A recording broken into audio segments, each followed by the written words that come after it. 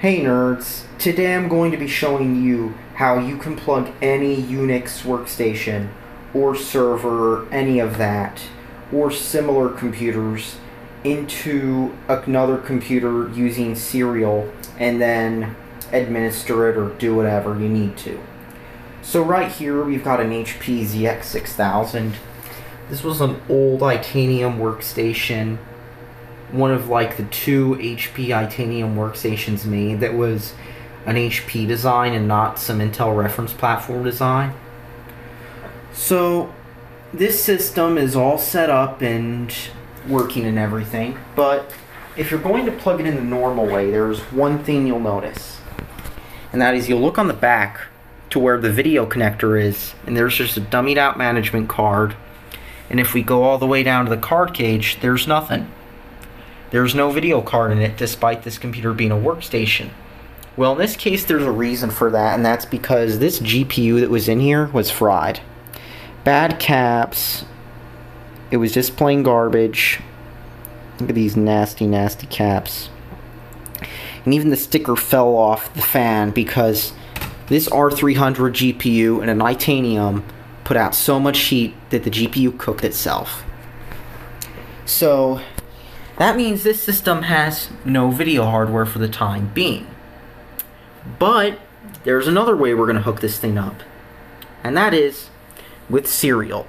So the first thing we need is a null modem cable. Now this is a 9-pin serial cable. There's also other versions depending on your serial connector. I'll go into that in a second. But this is a null modem cable, and it goes into, on here, the port labeled console. Also serial A. So this is plugged in here. Now, on a bunch of these systems, it's not labeled. For example, on this SGI Octane, it's labeled just 1. And that's your console port. It's usually going to be just whatever port's labeled 1. And let's take a look at another system. Here's the back of an IBM. Same deal. It's going to be the port labeled 1. So you're going to plug it into that port, and then you'll get the console. So port 1 here, and usually it's the same with other systems, like this old HP. Also port 1. So that's what you're going to do, is you're going to plug it into port 1 usually, if there's multiple serial ports.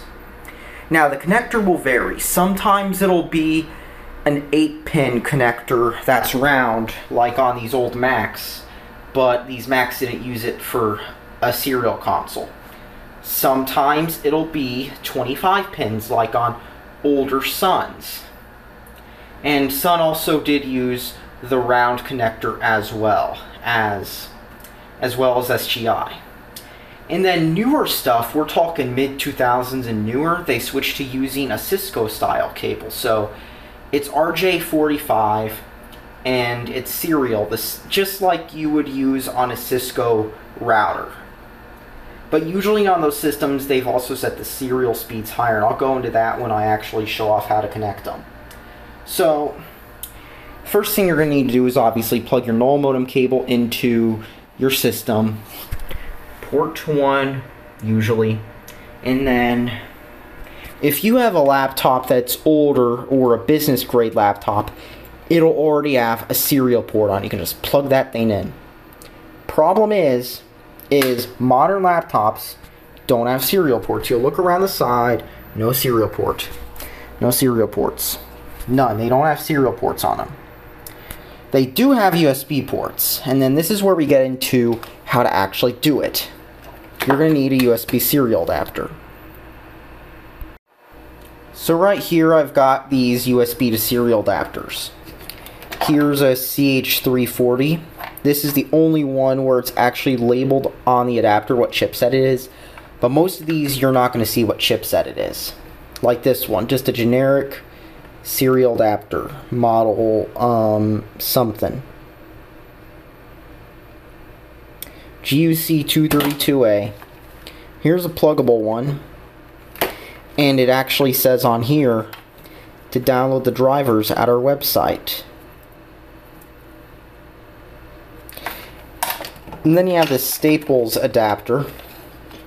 This one is nice because it actually has activity LEDs, but yeah, you're just stuck with a little model number. Like, you don't even really get that much of a model number anyway. So let's show you how to find drivers for this thing. So let's plug in one of these. I'm going to plug this one in.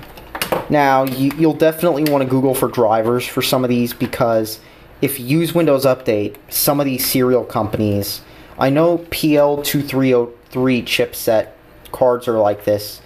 They'll block out the USB to serial adapter if it's fake, which usually won't affect anything normally, but if you're using a non-certified model, this can be an issue. So let's plug in the Staples one for good measure.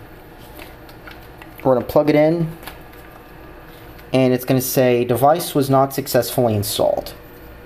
Now you've got two options here. You can either go to change setting, choose to install driver software from Windows Update, but you might run into the fake issue. So what we're going to do is we're going to open up Device Manager. So DEV Ice Manager, yep, and unknown device. So we're going to go to details, and we're going to copy this. And now we're going to go into Firefox, and we're going to paste this in search. So right now we're already getting the drivers. And so we're going to download the drivers from the website. In this case, we got Belkin's site. But usually if you Google the VID, you're going to get exactly what driver it's for. And then you're going to download it, and you're going to open it up. So what you're going to do is you're going to go extract it. You're going to install the driver. Sometimes you have to point it in Device Manager, but here, and with a lot of these cards, you just get nice setup wizards.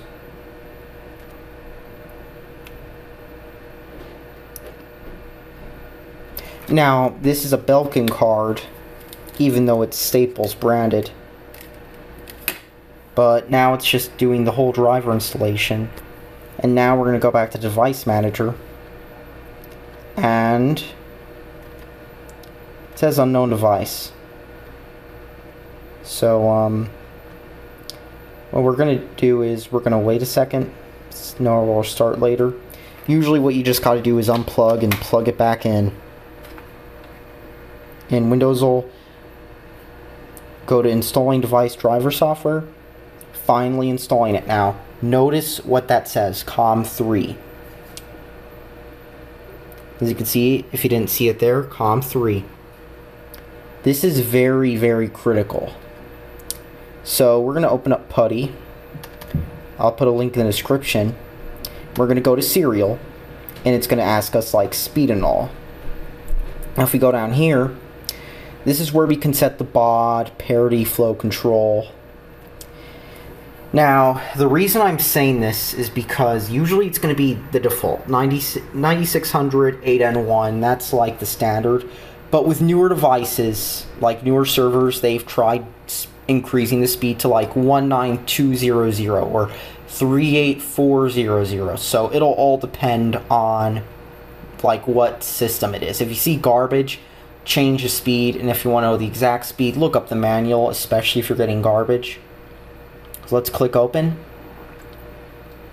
and as we can see, we have to change the serial port. So if you get that message, change it to COM3, which is the one I showed you earlier. It could be COM6, it could be COM7, it could be COM8, but it's going to be COM something. And you're going to want to press the enter key. I like to press the enter key for good measure, just to see if anything comes up. But when I press the enter key, you can see the lights come on. Now I like to press the enter key because on some of these systems, like IBM's, you're going to see something. But on this one, we're not going to see anything, even if we plug in the cable. So we're going to plug the cable in. And if we hit enter, like I said, we're going to get nothing. We're just going to get a light blinking. And that's because the cable's not really, there's no management processor or anything, even though the cable's plugged in. So now we're going to turn the system on. But I know on these IBMs, for example, there's management processors on these systems. So if you press enter, you're going to get something. Same with like Cisco switches and all that fun stuff. So we're going to push the on switch on this beat to crap HP.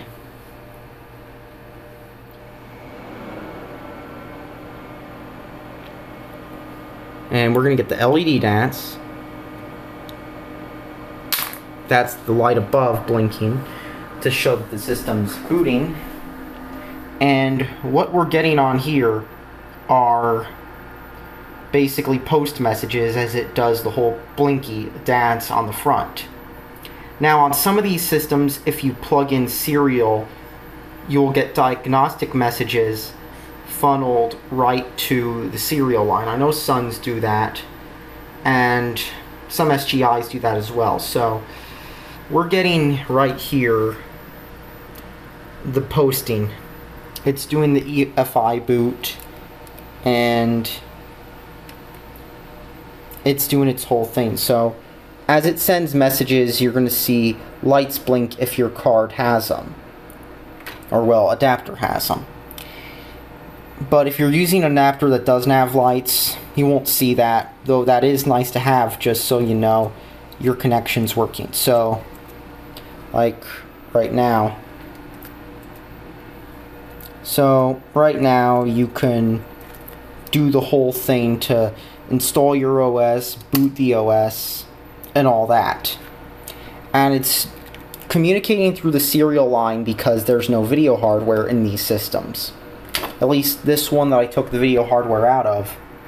But there's no video hardware in it, and that's how it tells you what the system's doing, is through this serial cable. So that's how you do it on Windows.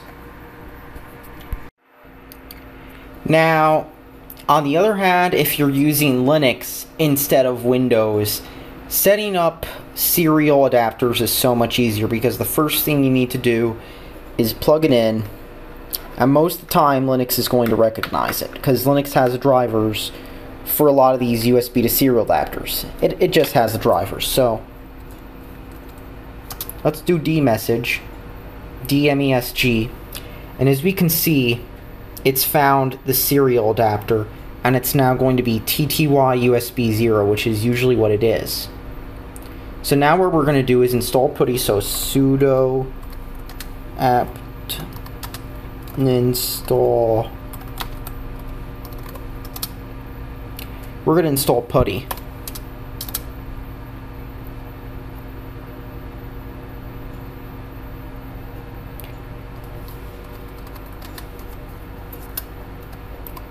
And let's load putty.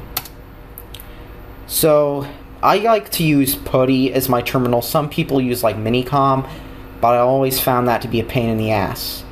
This, on the other hand, you can just give it the serial settings, so TTY USB 0, same way you would on Windows. Let's open it up, and let's push enter,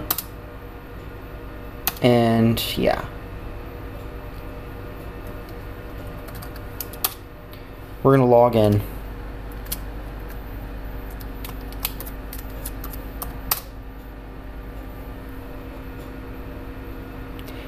And now we're in HPUX. So now we can do what we want to do. So you want to run commands on the system, you can easily do that. You can do any of that on here. And it's much easier than on Windows because Linux, a lot of these USB to serial adapters will just work out of the box. You don't have to worry about installing any of these weird drivers like on Windows, or drivers blocking stuff, because as you can see here, Staples, USB adapter, it loads the driver up, it does all that stuff for you. You don't have to go download other stuff. It just works. And now let's log out. And there we go. It just works on Linux, people. So one more thing before I finish this video up, let's talk about how this works on workstations. So this is a workstation. As we can see, it has video hardware on this one, unlike this one where I pulled the video card out because it was dead and wasting power. So right here we've got the video card, and it's just VGA. Some of these it might be something weird like BNC, but on here it's just good old VGA. But we're going to be booting it through serial. Now on this machine, if you have a keyboard and mouse plugged in, it's not going to serial boot, because it'll see the keyboard and mouse and it'll assume there's a display connected.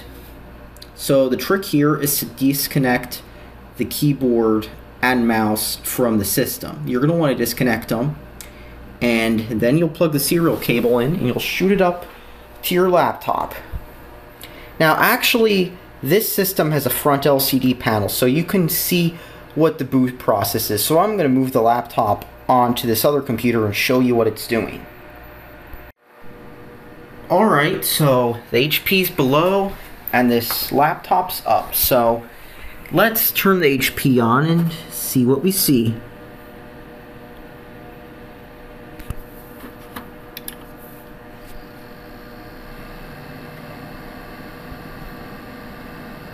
Stage 1, it's doing the self-tests.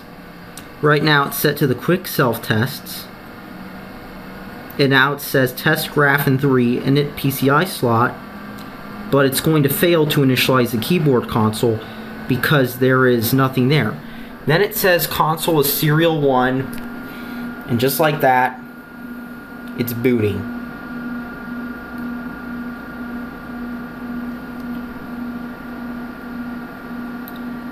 Now it just kicked me back to the firmware with the warning no boot device.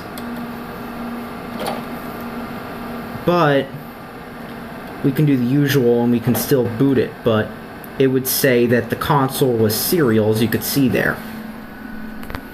So we're going to go to SEA.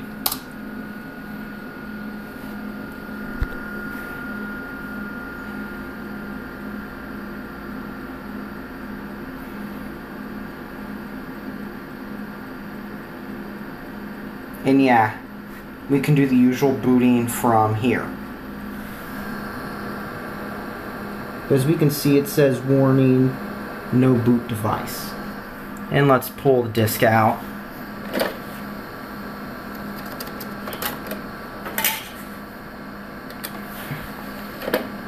But as we can see, if I didn't get that error message, it would say console is on serial 1. In fact, let's do it now. Reset. Resetting. Boot process again.